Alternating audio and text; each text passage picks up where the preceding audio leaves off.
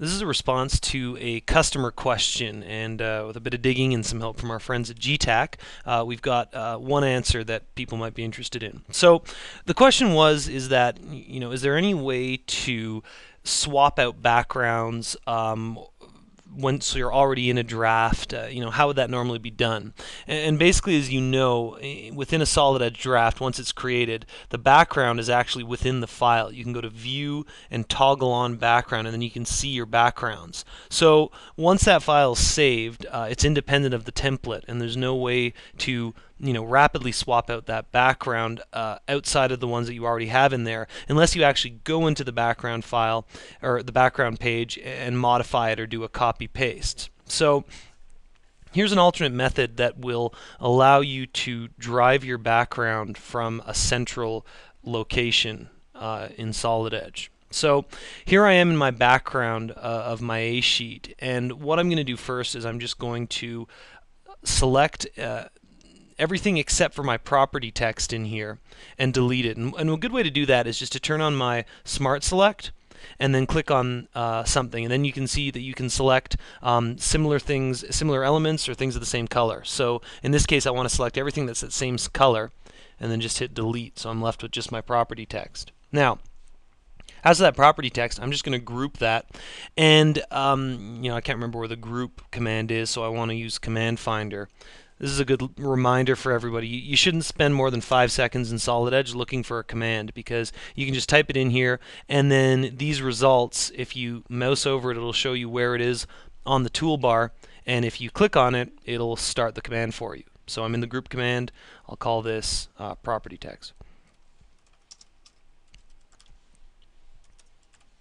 Okay, so I've grouped those together.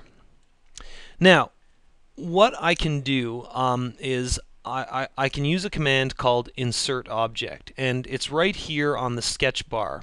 And again, if you can't find it, use Command Finder.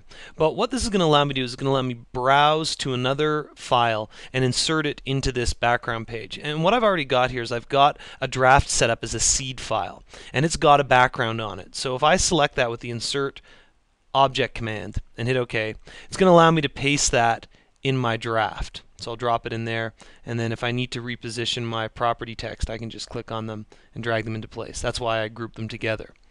So with that now set in as my background, if we go back onto my working sheet, you can see that we have this new background. It's got my company logo on it, but my property text is still retained. So the reason that we did that is that now, if I want, I can go and open up that seed file. I've got it here in my recent documents. And any changes I make to this seed file, for example, if I want to grab and move that logo, and then let's jump back to my other drawing. Just use the Control Tab. That's a way to sort of toggle back between open files and Solid Edge. And you can see that the changes I made in that seed file have been reflected in here because we have an image of that as the background.